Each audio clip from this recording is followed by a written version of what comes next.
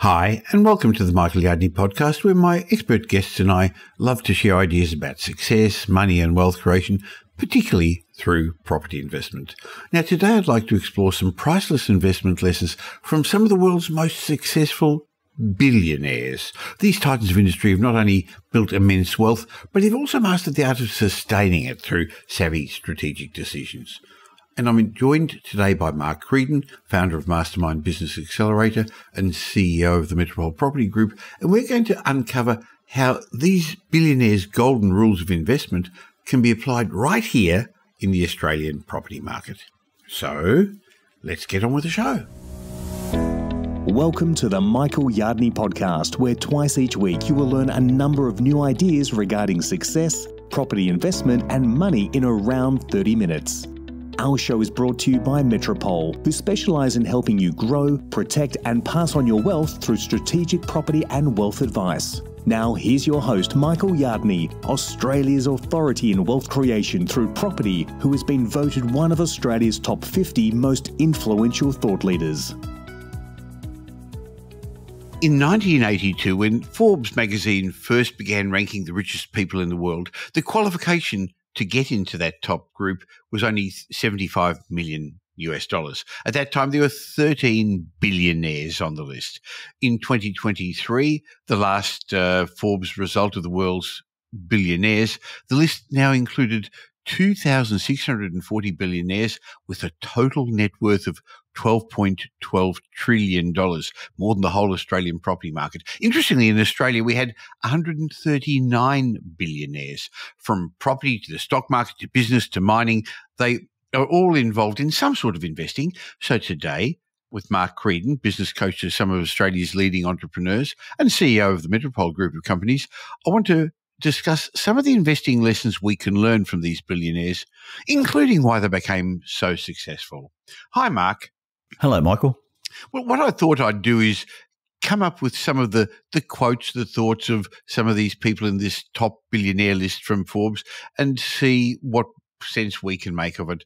And let's start with somebody that we all, I think, admire what he's achieved, Warren Buffett. And he said, price is what you pay, value is what you get. And we talk about this all the time. I mean, you can talk about it in the real estate market. We talk about it in business, and it's very important, isn't it, to discern between cost and value? Yeah, sure. That makes a big difference, because getting good advice is an investment in my mind, not a cost. Just like paying for a good business coach has been an investment for me for the last decades, not a cost. No, that's right. But I think the big thing is that you've got to get people to understand the difference between the two. So they've got to start thinking about it in terms of value as opposed to thinking about it in terms of cost. So sometimes, I guess, Michael, that's the difference between return on investment and cost of inaction. Interesting. So look, with property, people are looking for a bargain often. But in today's market, where there's few good properties on the market, if something is cheap, if something is unusual, in a very informed marketplace where everyone's got much the same information, you've got to wonder, what's wrong? Why is that property cheaper than normal? And I guess the question then is, if other people are seeing something you're not seeing, just be careful. Yeah, great advice, Michael. Another person on the rich list of billionaires is Jeff Bezos, who said, your margin is my opportunity. What do you make of that quote, Mark? Yeah, I think he's talking about spotting and capitalizing on inefficiencies, whether it's in business, whether it's in real estate. And I think, Michael, it's about identifying opportunities where you can actually create value in whatever market you're working in. Well, there's imperfect markets and perfect markets. Well, more perfect markets. So in my mind, the stock market, Mark, is what I'd call a more perfect market, where the share price of BHP for me is the same as for you, where I can get the same annual reports and I can get the same information and the same research. So, and the information is widely available, and one BHP share looks the same and feels the same as the same value as another.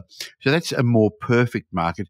In the property market, it's what I would call call an imperfect market, where there's lots of information out there, but those on the ground, those in the know, have an unfair advantage. They are able to get off-market opportunities. They do know why one side of the street is different to the other, why one house is worth more than the other, even though from the street they look the same. Could be orientation, it could be other factors. And so I love working in an imperfect market where I can take advantage of my insider knowledge and my contacts, and also the opportunity to outperform the averages by taking advantage of opportunities that are going to happen in the surrounding areas, changing in zoning, or actually just adding value through property development, Mark. Yeah, I think, Michael, that's where getting the right advice or having the right people on your team actually gives you access to that unfair advantage, doesn't it? Yes. Okay, Mark Zuckerberg. I've pulled out a list of quotes from these very wealthy people.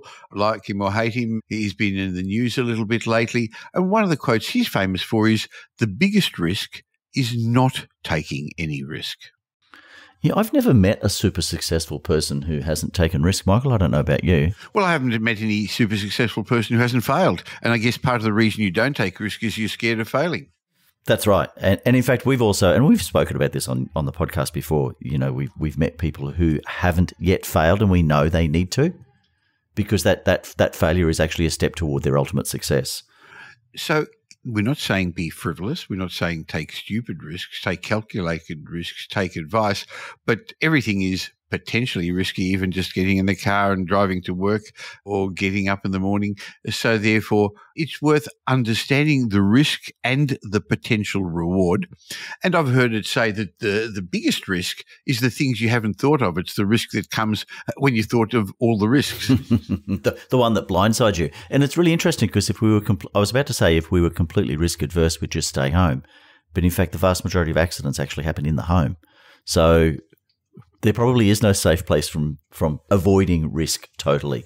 It's about being very careful about it, I think. Yeah. Charlie Munger, I think, passed away recently, but Warren Buffett's partner for a long, long time, has a quote that says, "The big money is not in the buying and selling, but in the waiting." It's about patience, about long-term thinking. That works well in property, but in business and in all sorts of other things. Let compounding do its work. Don't interrupt compounding, he says. Yeah, without trying to cross-promote, Michael, I actually just recorded a session on this for my podcast where I was talking about the importance of patience. So in business, not every play is a try-scoring play or a goal-scoring play. So sometimes you just have to work through and be patient. And the idea is for each step to get you closer to the line or the goal or the outcome or your target, whatever it might be.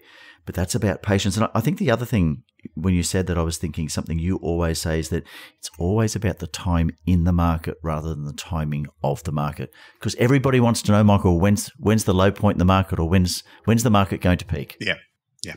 So no issue with cross-promoting, because I listen to your podcast every week, and I'd recommend everyone does the Mastermind for Business podcast, which is I'll leave a link in the show note.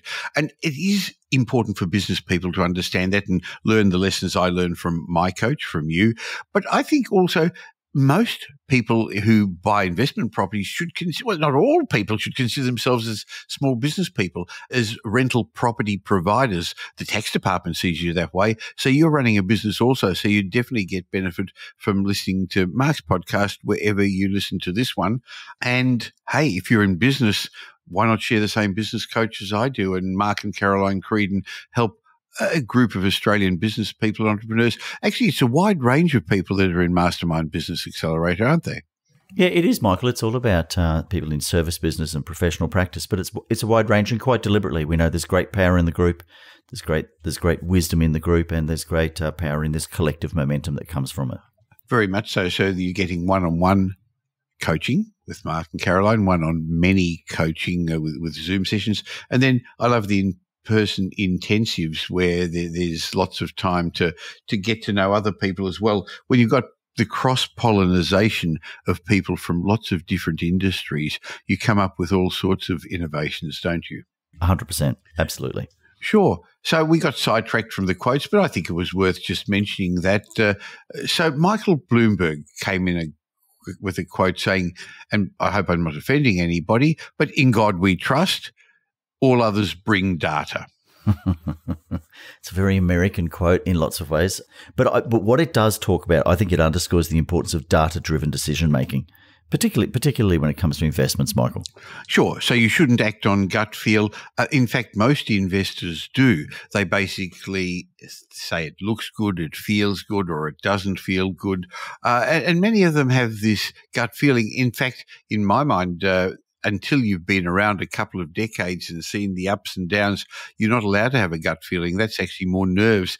I have been around long enough to be able to see patterns in the chaos, but that's taken me a number of decades and lots of successes and probably even more failures to get to that point. So data, evidence-based decision is important. The problem, of course, Mark, is who do you believe? Because only yesterday I got something in my Instagram. Look, Instagram must know I love property because in between the other things I like looking at, I get all the paid, what do you call them, blogs, posts on Instagram. And, you know, Mark, I can actually make $250,000 this year on the side while I've got my real job without any money at all, buying and flipping distressed properties. And another one told me I can actually buy 10 properties in 10 years. And I guess somebody's going to come out and tell me I can buy 7 properties in 7 minutes, you know, from people who flipped hamburgers last year and now are property gurus. What are we doing sitting here recording a podcast, Michael? We should be out buying distressed properties and turning them in 10 years. So be careful whose data you listen to as well. So he's right to a degree. Be careful who you trust, I think, is what he's telling. And in today's world of social media, it's getting harder and harder to know who to believe. And I guess if we're having this conversation, and I hope we are in 5 or 10 years' time, AI is going to make it even harder. I only on the weekend sent you a little message from Donald Trump, and it had his voice and it lip synced, and he actually gave you a personal message. And if you didn't know better, Donald actually knew your phone number. So I'm a little bit disappointed now. So you're saying that wasn't from Donald? It worked. You see, I fooled you. So you did. Be careful whose evidence you listen to. Can I just say the other thing too, Michael, just on that point, is it's not just about who you listen to, but I think the great advantage of the thing that I get from you is not just advice I get from you, but the advice I get from the people you trust. So you surrounded, I mean, I'm thinking if you're talking about data, people like Simon Kerstenmacher and Dr. Andrew Wilson, and so being able to tap into those people, I trust them because I know that you wouldn't have them working with you if you didn't trust their data. That's an interesting thought. So it's not just who you know, it's who you know knows.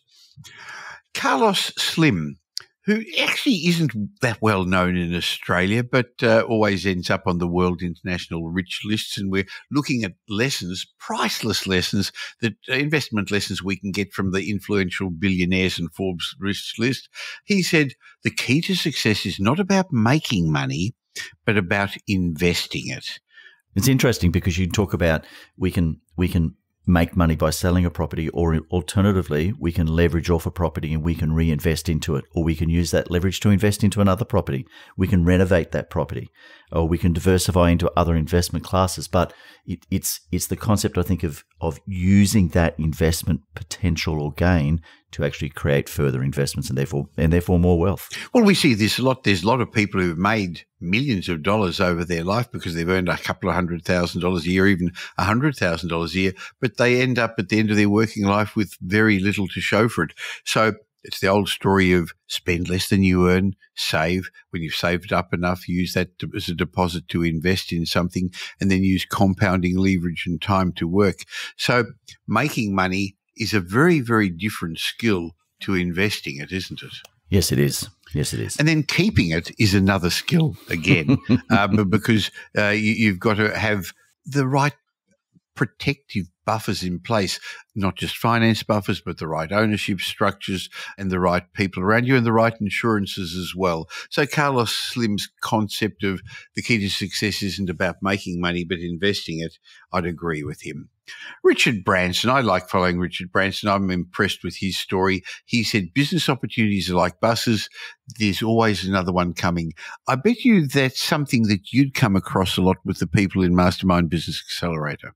all the time. And in fact, I actually recorded something about this on a podcast episode just about 2 days ago. I think the thing about it is that there is always opportunity. And so you've got to be careful not to rush into those opportunities. And it's a matter of balance, because you've got to wait for the right opportunity, but you've also got to make sure that you're not waiting. I would add to that, it's okay to wait for the bus as long as you know the bus actually is coming. That's right. Well, wealth is the transfer of money from the impatient to the patient. It's another good quote from Warren Buffett. But also, I think I've often said I've made more money by saying no to perceived opportunities than yes to them, because there's always opportunities around. So just wait for the right one. How do you get the right one? Well, how do you know what's right? And that's basically by having a plan, by having a strategy, knowing, is this opportunity right for you at your stage in your investment game? Because let's be blunt, playing a different investment game to you. You're very successful. You and Caroline are very successful property investors, but I'm a decade older than you or more, and I've got a bigger asset base. So I'm doing things differently to you, and you're doing things differently, having done it for decades, to somebody who's just starting. So really, what bus am I catching? Is it going to get me to my destination? And my destination's different to yours. So that's really important. And that's why at Metropole, we always start by putting a plan, a strategy together, and helping people plan to become the people they plan to become. And now maybe we can actually include in that, we'll teach them the right bus to catch. Well, that's right. You know, the interesting thing though, Michael, is that it's about the bespoke nature of that plan, because it's very easy for somebody to say, I can put a plan, and you could download an investment plan off the internet for free. But that plan for me will be the same as the plan for you, and the same as for Pam and Caroline and everybody else that we know, as opposed to the strategic plan that we put together in Metropole, which is very much bespoke around where that person is right now and where they want to be, which bus they need to catch to which destination. Yeah. Interesting. Oprah Winfrey said, do what you have to do until you can do what you want to do. That makes sense. Yeah. Of course it does. You got to start small. In property investment, you've got to start small and grow big, but it's true of, Michael, how many businesses have we seen go belly up, unfortunately, because they've tried to leap a tall building in a single bound, or conquer the world in one moment. I was just reading about stretch goals last night out of the Harvard Business Review, and it was talking about how one of the biggest mistakes people make with stretch goals is they start from either from scratch and try and create a stretch goal, or they start from a loss and try and create a stretch goal, and it doesn't work. Sure. So Oprah said, do what you have to do until you can do what you want to do. The suggestion is do what's appropriate for your stage in your investment career. Back to what we said a moment ago, understand what game you're playing and don't take advice from others who are playing a different game. Mark, at the moment I'm seeing quite a theme of let's invest in commercial property. And you know that Pam and I have got quite a number of commercial properties, but I also often share one of my biggest mistakes in the 1970s was buying two great properties in Dandenong Street, Dandenong factories that were leased well, but didn't go up in value because I was playing the cash flow game when I should have in fact been playing the capital growth game. Now, today, commercial property is very appropriate for me at my stage in life. So start with what you need to do to get you to where you want to go, is I guess her message. Now, Ray Dalio said diversification is a powerful tool for managing risks. I know a lot of people talk about diversification. That's much harder to do with property, with real estate initially, because it's lumpy. A bit easier to diversify in shares. You can buy ETFs, which invest in a whole range of investments, or you can buy shares in different companies. In property, because it's expensive and lumpy, it's not as easy. And I know that, in fact, Warren Buffett and others would say the opposite. Diversification leads to averageness. That's what financial planners will tell you, because it keeps you safe, while successful investors actually do the opposite. They specialize. They find something they're very good at. Look, you know a bit about my portfolio, and personally, while we've got a lot of properties, the ones in Melbourne are in 4 municipalities. Yeah, I've found areas that work. Why am I now going to go to other areas that don't work? So I am now diversified with houses, townhouses, villa units, apartments, commercial, industrial, residential. But it took a long time to be able to build my portfolio to get to that level. So I sort of agree with him, and I diversify in different states, and I know you do as well, and you've got different types of properties. So when your Brisbane properties won't do as well, and they do, well, at the moment it's the other way around. Your Brisbane properties are doing well, and your Melbourne ones aren't. But it was a different way around a year or two ago, which allowed you to go to the bank and say, hey, look, just refinance these ones. So no doubt diversification is useful, but also specialisation has its place in my mind, Mark. Yeah, I think, Michael, this is a great example where it's about getting the right advice, because diversification for the sake of diversification can lead to all sorts of dramas, I think, but diversifying for the right reasons, whether it's, to minimise land tax or to minimise exposure or whatever it might be, makes sense to me. But I think, again, it's just a matter of making sure that we get the right advice, the right people around us. Well, I picked some names from the Forbes Rich 500 list, and Elon Musk came up, not surprisingly. And one of the quotes that he has put out was, when something is important enough, you do it, even if the odds are not in your favour. That sounds like Elon Musk, though, doesn't it? Doesn't it? I'm going to send somebody to Mars, even though the odds are not in my favour. Yeah, well, it's interesting. In the Harvard Business Review, I was reading the other day about stretch goals, and it made the comment that Elon Musk set up 10 stretch goals, 8 of which he missed completely, but the 2 he hit were amazing. So I think sometimes it's that if it's important, you run with it, even if the odds aren't in your favor. Again, as long as you were to put this in context of all of the other advice as well. Calculated risks, diversification, getting the right advice, getting the right people around you, etc., Michael. Well, most people tell you to set goals that are smart. I've forgotten what the acronym stands for, but it's something that's easy to do and you're certain to be able to get there, and it's measurable and it's tangible. In fact, in my mentorship program, I tell people to do the opposite and to reach for the stars for exactly the reason that you said, because while you may not reach the stars, you'll reach the moon. But for you to be super successful, you can't just do simple, easy, tangible goals. If it's important to you, which is what Elon Musk said, when something's important enough, you do it even if the odds aren't in your favour. Yep, I like that. Larry Ellison came up with the comment that great achievers are driven not so much by the pursuit of success, but by the fear of failure. Now, when we speak to people at Wealth Retreat, we find a lot of them are driven by very similar things, aren't they? And fear is one of the things that drives us, but it's got to drive us in a positive way. Yeah, I think that's right. And far be it for me to necessarily take issue with Larry, but I think the great achievers I've known, Michael, are driven by both the pursuit of success and the fear of failure. Because the problem is, if you're only ever driven by the fear of failure, you're always running away from something. Whereas if you're driven by the pursuit of success, you're running towards something. And I think really successful people have both of that in their armor. Yes. Okay, one of my favourite quotes from Warren Buffett is somebody sitting in the shade of a tree today because somebody planted a tree a long time ago.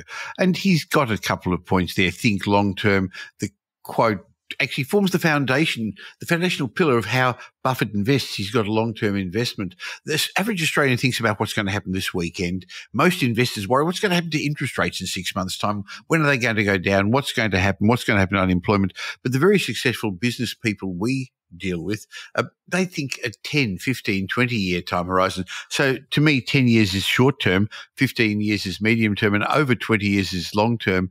And so that fits in with Warren Buffett's thoughts, because property investment's not a get-rich-quick scheme, even though, as I said a moment ago, there's plenty of people on the internet willing to sell you their secrets about how to get rich pretty quickly. Well, I often say the quickest way to get rich from a get-rich-quick scheme is to sell a get-rich-quick scheme. Don't ask me to say that again. Yes. Yeah, I had a very popular blog on the internet, a little graphic I put on saying, if you give me $2, I'll actually sell you my report on how to make $1 million on the internet overnight. Very true. But the thing about property investment, like most things, Michael, is that it really is a marathon, not a sprint. We talk about this in Mastermind all the time as well, that business is a marathon, not a sprint.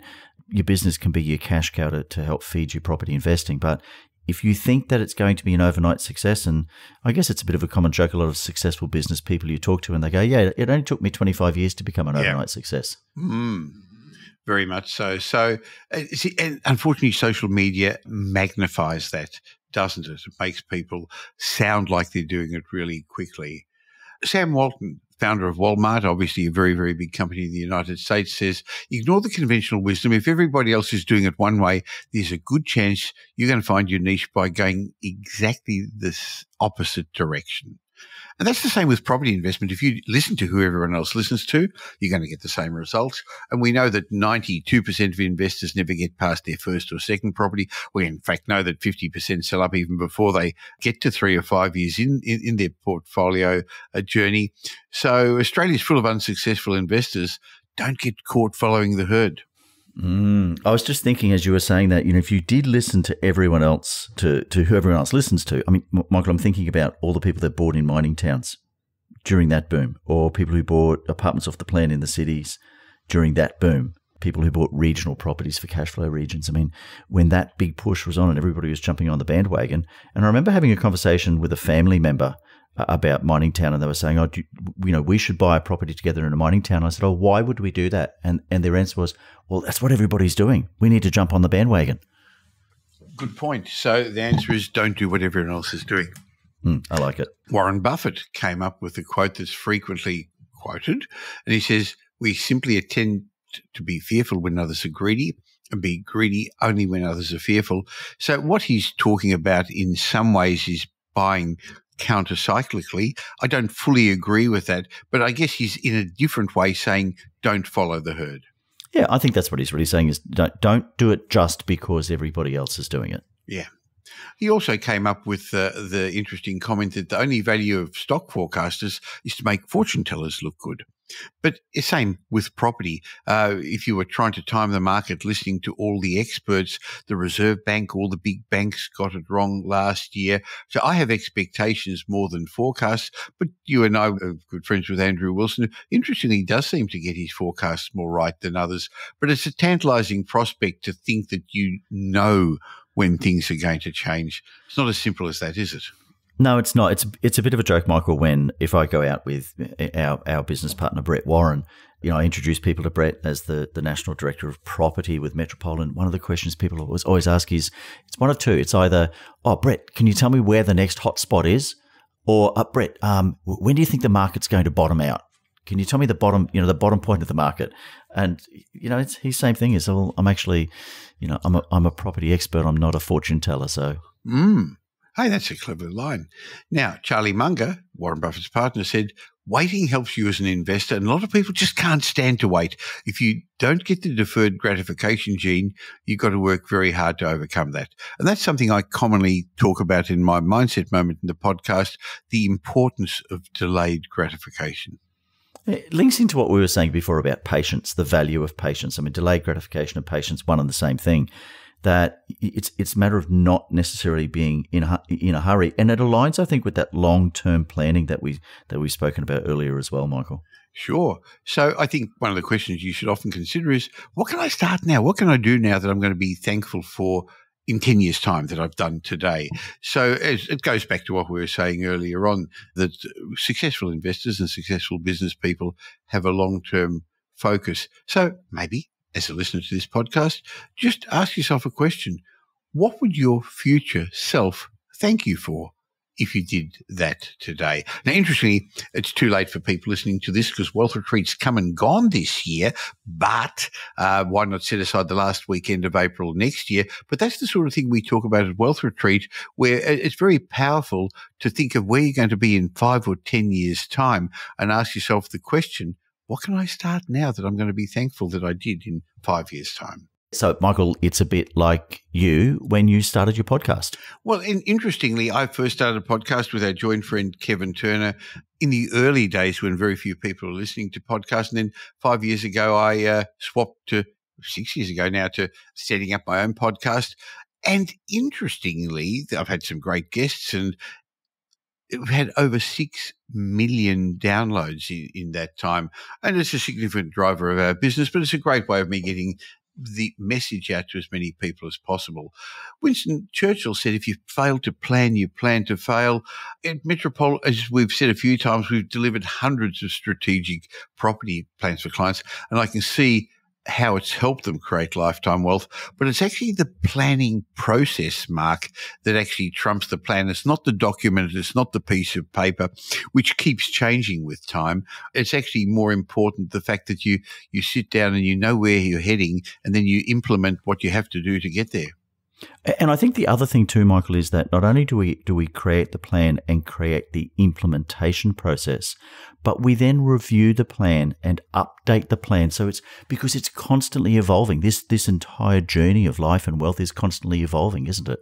Yeah, and the market keeps changing as well. So the plan should list everything that you require, time, money, the planning to achieve it. And as I said, it's more the process of it. But at Metropole, it's not just the plan to buy a property, or that's not a plan. The property you eventually purchase should be the physical manifestation of a whole lot of decisions you make and make in the right order. And that's what the plan helps, because it's actually a structuring plan. It's a finance plan to get you through to buy you time, not just property. A capital growth plan is a subsection of it. A rental growth plan is part of it. For some people, a development and evaluating plan is part of it. And the end goal is really then not the property, but the lifestyle it gives you. So therefore, part of this also has to be how you're going to eventually get the freedom and the choices you want. And that's why at Metropole, if before we start talking about property, we start with a plan. But most clients come to us and have two questions. What can I buy for my money, and what are your fees? Or where should I buy? And in fact, we don't even talk about property till we know which strategy, which plan is appropriate for the client. Then, as you say, we regularly review it. So let me throw a quick ad in. If you're interested in getting a plan to help you plan to become the person you plan to become, I don't know how often I said plan there, Mark, then why not go to metropole.com.au and find out about us. We're much, much more than buyer's agents. We're big enough to tip the scales in your favour, but still small enough to care. And even though we've got offices in Melbourne, Sydney, Brisbane, we help people from all around Australia and overseas, a lot of expats. And we've got our own on-the-ground teams, but a huge research department. It's more than the research, though. It's actually the perspective, I think, that we bring to the party, Mark. I think that the perspective plays the big role. And it gets back to what I was saying before, Michael, that these plans are, as you say, ultimately, it's to help people to grow their wealth through property. But in fact, initially, it's not even about property. It's about understanding where people want to be and what's the process that we need to help them to put in place to achieve it. Well, most people don't have the right peer group around them to help them, and they get the information from the internet. And the most expensive information, of course, is the information you get for free that's wrong. So why not get our team, Mark and my team, around you to help you grow your wealth? Metropole.com.au. Lots of good information there from those billionaires, Mark. I look forward to listening to the Mastermind for Business podcast, yours, every week, and also catching up with you again in about a month's time. Yep, sounds good. Talk to you then. Thanks, Mark. Now here's Michael's mindset message. Remember, a change in your thinking will lead to a change in your life. In my mindset message today, I'm going to ask you, well, in a moment anyway, to imagine it's all gone. But first, let me explain that I like to think I'm an optimistic person. I am. I tend to believe things are going to work out. Of course, impartial scientific analysis of the world for, I guess, over the last 5,000 years tends to support this thesis. It works out. I also believe that to be a good investor, you've got to be optimistic. You have to have an unwavering faith in the future. However, I recently came across a technique that is, in some ways, the opposite of thinking things are going to work out. It comes from the Stoics, and apparently it's been around 2,000 years. So I figured it's worth paying attention to anything that's been around for more than 2,000 years. And this technique I want to just talk to you about in this session is the technique of negative visualization. Now, negative visualization is about imagining that you've lost all the things that you value. Your home, your job, your sight, your ability to work, your husband or your wife, or even your children. They're all gone.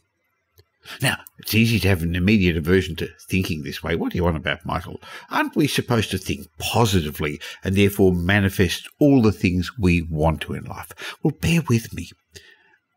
Some of you may be thinking, well, doesn't negative thinking tempt fate? Well, apparently the Stoics believe absolutely not. They say premeditation malorum, which translates to something like premeditation of evils, has a huge benefit.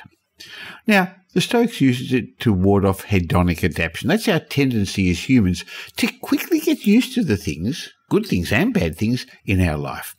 I don't know, let's give an example. Buying a new car, you get temporary happiness, you get a boost, you get excitement, but after a short period of time, many of us sort of return to a baseline level of happiness, don't we? Now, unfortunately, this can lead to a constant dissatisfaction and an ability to step off the treadmill. You keep looking for more things, don't you? On the other hand, imagining everything you've got has been taken away from you, well, that induces feelings of gratefulness. Now, William Irvine writes in a book, his book was called A Guide to the Good Life. Most of us spend our idle moments thinking about things we want to, but don't have. We'd be much better off to spend this time thinking of all the things we have and reflecting on how much we'd miss them if they weren't ours.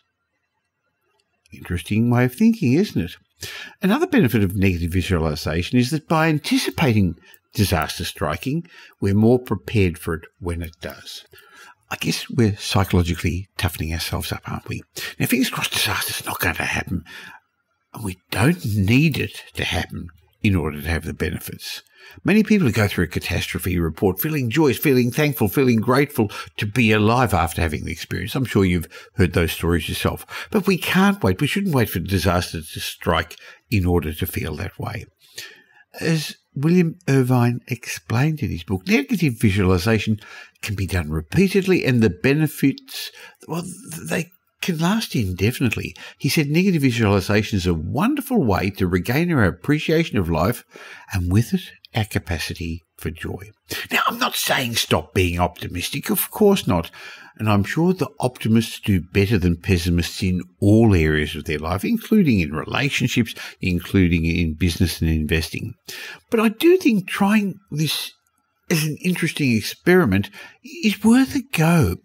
You know, I really felt the benefits when I tried this exercise, the exercise of, for a moment, imagining losing everything.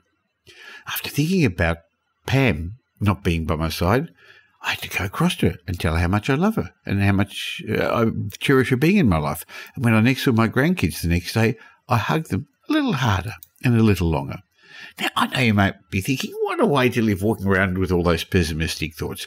That's not what I'm suggesting.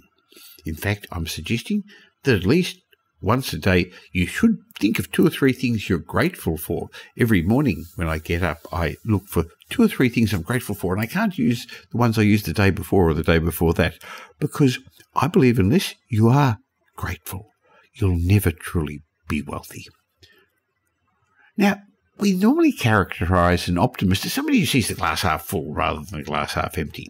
But as I was reading about this concept, I learned that the Stoics, though, to them, this degree of optimism is only really the starting point.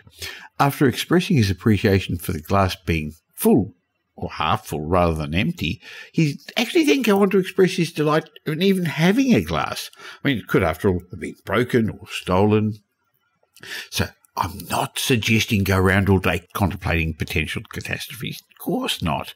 But I do suggest that periodically, every now and then, you should actually maybe pause in the enjoyment of your life to think about how all these things could be taken away. Just brief, it's practical.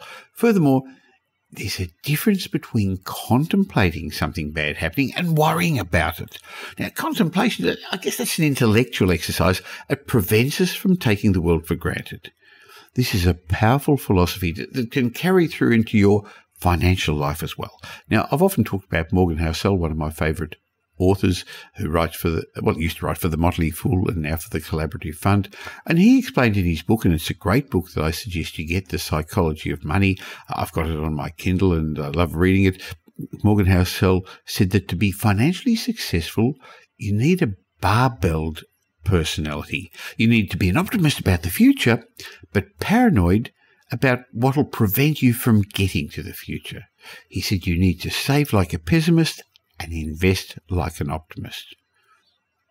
So financial planning, and at Metropole we have actually 2 separate financial planning licenses with Ken Race, our wealth advisory division, does financial planning, but also Spark Private Wealth, that company that does financial planning, is part of the Metropole Group as well.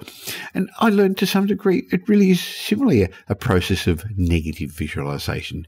To answer the question of how much life insurance you need, you really have to work through the scenario of you're not waking up one day. And at the same time, you need to acknowledge that it's a possibility. To get an estate plan in place, as Ken Race does all the time, we really need to talk about how you want to look after your loved ones, but when you're gone, again acknowledging that one day you're not going to be there. To think about liability insurance, you need to talk about how disaster could strike. To earn the luxury to invest in what can go right, you first have to protect against what could go wrong.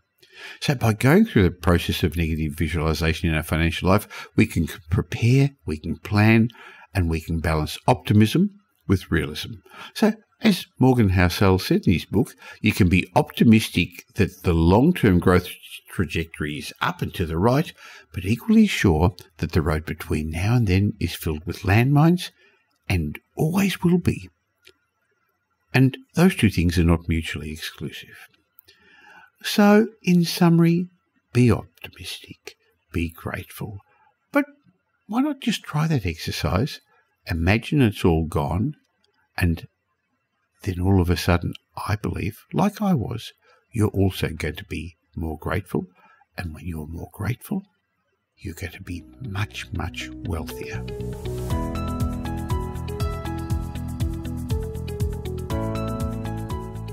Well, thanks for spending the last little while with me, and I hope you got some benefit from this show. If you did, and you know somebody else who'd also benefit, please tell them about the Michael Yardney podcast. There's a share button on every podcast app. On Apple Podcasts, there's 3 little buttons down the bottom. Press it and share it, or just tell them about the Michael Yardney podcast. I hope you're going to be doing them a favour, and you'll definitely be doing me a favour and helping me in my quest to make as many people as possible financially literate. Now, there's ways of catching up with me between these shows. Just look for Michael Yardney on social media, or why not join my private Facebook group? Go to Facebook and look for the Property Update Facebook group. And I have a way of saying thank you to you for subscribing to this podcast. Go to podcastbonus.com.au. There'll be a link in the show notes, podcastbonus.com.au, where you can get a bunch of ebooks and reports. My way of saying thank you. And when you've got time, why not listen to some of the old podcasts? There's individual lessons in each of those that I think would be helpful for you. I'll be back again real soon. In the meantime, have a great week. Make it a great week. Thanks for listening to this episode of the Michael Yardney podcast, which was brought to you by Metropole, who help their clients grow, protect, and pass on their wealth through strategic property and wealth advice. If you like what you heard and don't already subscribe, you'll find us on iTunes or on your favourite Android app as the Michael Yardney podcast. Watch out for our next show, which comes to you twice a week, and you'll learn some new ideas about property investment, success, and money in around 30 minutes. To get more of Michael's thoughts, go across to www.propertyupdate.com.au and sign up for his daily morning briefing, and you'll hear from not only Michael but a group of leading property success and money experts. And just a reminder that the information you heard in this show today is general educational advice and not specific investment advice, as we don't know your personal circumstances. If you're looking for specific advice, why not ask the team at Metropole to help you?